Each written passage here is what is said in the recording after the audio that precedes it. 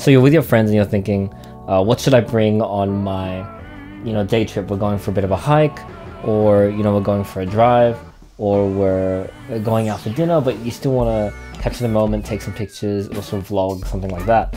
And you don't want to carry like your 20-liter or 30-liter like giant backpack on your back. You never know, you might be going on a date, and a date doesn't want to see someone with a massive backpack pulling out their camera gear and showing that they would rather date their camera than you. What I've kind of got here is my everyday 10-liter Sling backpack, which essentially has everything that I need to go out for a day's hike. When you don't necessarily need, the gimbal, you don't necessarily need the whole tripod, but let's say you just want your camera, a couple of lenses, microphone, things like that. That's what this bag is for, and that's what I'm going to talk about with you guys today. So the way this video is going to go, I'm going to go through what's in my bag. I'm going to talk about the kind of gear that I've got in there, help you kind of understand how I organize my gear, how I place my gear. I'm also going to discuss kind of use cases for why I use this bag. If you think you might like that kind of content already, I tend to talk about like Korean entertainment, Korean culture. I talk about videography, videos, and just do a lot of different kind of things. So if you want to subscribe to that, please do, and let's get on with the video. But yeah, if there's any of these products that you're interested in, I will put links to them in the description, places that you can get it from, things like that. So as for the bag itself, it's a sling bag. You kind of wear it and it kind of hangs over your back. You can kind of carry it like a messenger, but it's not really how it was designed. You carry it over your back usually. This is the Orbis 10-liter sling bag, which is one that I bought off a website called Kogan, which does ship in Australia.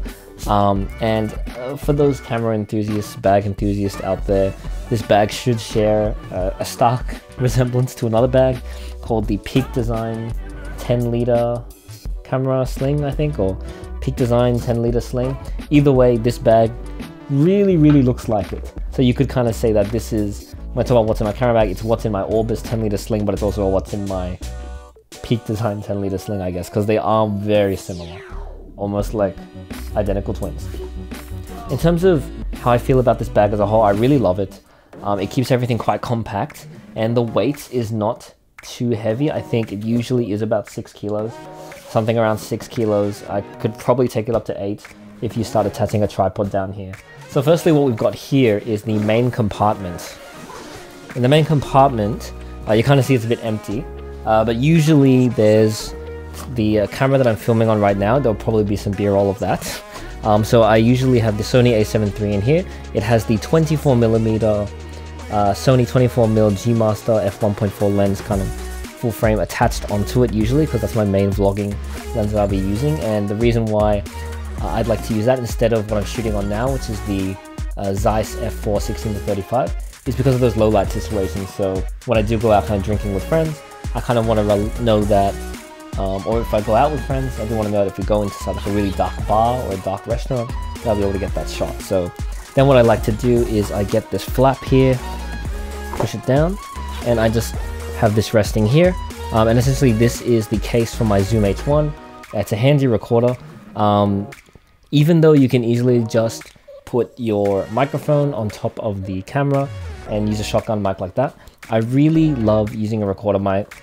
The quality of my audio just increases significantly, and the fact that you can have a recorder and just use it on people's faces, just record people's faces, and also attach it to a lav mic, put the Zoom recorder in their pocket, have them do a chat, do a little bit of an interview where the camera can be a bit further away, because if you use a shotgun, the camera has to be really close, so you're limited in what kind of shot you can get.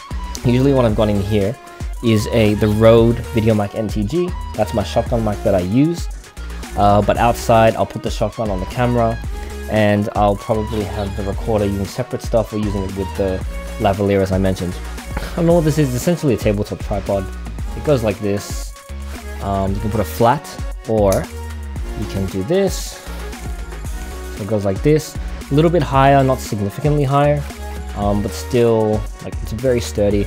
I got this one. I do have the Manfrotto Pixie Mini tripod thing, and I did have Gorilla Pods. Don't like Gorilla Pods. I also attached a Ballhead onto here with I think Arca Swiss plate is the right term, so that I can quick release my camera, take it on, take it off very easily. Next thing I do is I have this for my A7 III. For those of you that do have the Sony A7 III, you should know what I'm talking about. It doesn't have a flip screen. And though the new camera I've heard about, the A7III, does have a flip screen, before that I was stuck with a camera where I couldn't really tell what was in the frame, what I was shooting a lot of the time. So if I shot a vlog, or if I was doing like an eating shot where I'm at a restaurant, it was really hard to tell if I was in the shot and the food was in the shot. So I would just rely on using a 16mm lens to make everything really wide, just to assume I'd get everything in the shot. But anyway, luckily I picked up this, which basically when you flip out the camera, you can use this mirror and it will kind of show you what's in frame. Very useful, but it does start to make your setup a bit big and vertically tall. What we've got here is my second lens. And so basically if I usually carry the 24mm f1.4, and that's usually on the camera, and if I want to start to take photos of my friends, take some cool portraits of people and subjects, so not landscapes, I'll be looking at one long lens as well, so either an 85mm, which this is the Sony f1.8 85mm, or the Sony 50mm f1.8 as well, and that'll be just in the cushion just in here. Now I'll just stay there. So next we've got this white flap here, which carries a bunch of things. Batteries, microphones, SD cards, things like that. Usually I've got 2 spare batteries and the 1 battery in the camera, so we've got this, which is just some SD cards, which is cool.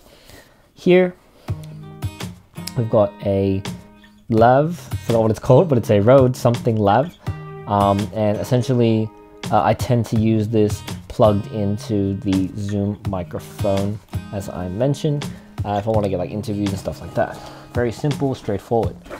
I am going to go through this part in a second, but let's just go to the outside.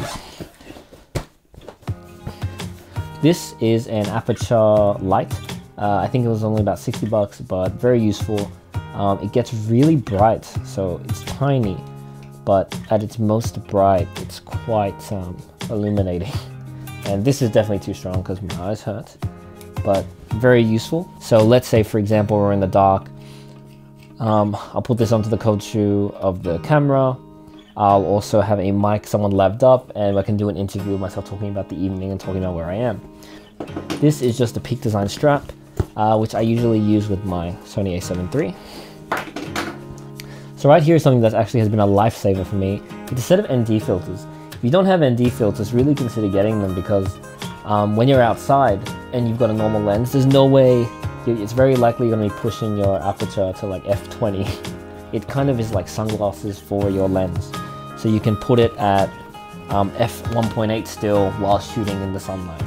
Now, I did say that I carry a lot of microphone stuff. This is the last ones I promised. So this is something that I've been tossing up whether or not to keep or not. This is called the Rode Wireless Go, which is essentially a wireless transmitter. So you put one side into the hot shoe, cold shoe of your camera, you plug it in, and you put the other side on the person. This itself is a microphone. I have used this and I do like it, but I found myself worrying more because of the fact that the wireless system, if there's no direct line of sight, these things will cut out on you. So if the person turns or someone runs in front of between the camera and between the microphone, there is going to be a cutout. And I would rather just have the Zoom microphone that I mentioned. I'd rather just have them on their person, because then it's not a wireless setup, it's wired, but it's more reliable. So even though this is more convenient because it records directly into the camera, there is a bit more risk. So I haven't really decided if I want to go for convenience or risk yet. So now onto the final step of this bag.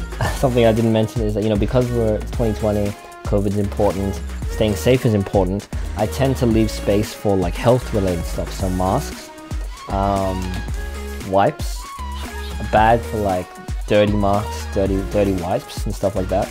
And also this little hand sanitizer gel, like a compact form of it, which is always recommended so you can sanitize on the go. And a battery charger. I use this for my phone. I use this for the aperture. That pretty much wraps up everything that goes in this bag. So when are you going to use this kind of setup? When would I use this Sling Messenger setup when I go out? It's obviously when I don't need a laptop. If it's a working day, very unlikely that I'll be carrying this unless I'm leaving my laptop at the office. I'll tend to use this when I'm going out, like on a day trip with friends, on a Saturday or a Sunday we're going out, and it's perfect for that. It fits everything that I need. Obviously, it's when you don't really need a gimbal. You can't fit a gimbal anywhere on this, and you don't really need a tripod. Now, that being said, you can fit a tripod in here with, you know, these kind of things which exist on a lot of messenger bags, a lot of bags where they go on the bottom of the bag, and you can just put the tripod legs through here.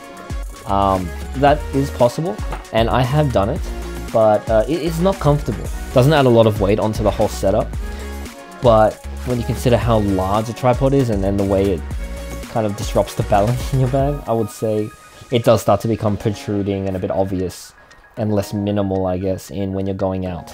So instead, what I like to use this for is just where I put my jacket. So like usually when I go out, I bring like a, you know, windbreaker or a light jacket. Yeah, you can just slip that through here very easily. Thanks so much for watching my what's in my camera messenger slash sling bag. I think that this bag is something that I'm going to be using a lot once COVID ends, when I'll be going out more and don't need something super heavy that's going to drag me down. I hope that you guys enjoyed the video. Let me know what's in your bag. Let me know if you have any questions. You know, if you're struggling to make any big decisions between, like, you know, Sophie's choice, like should I keep this, not keep this, tuck a message in the comments and I'll definitely get back to you. And if you did like this kind of content, please like and subscribe to the channel, and I will be posting often. So yeah, catch you guys later.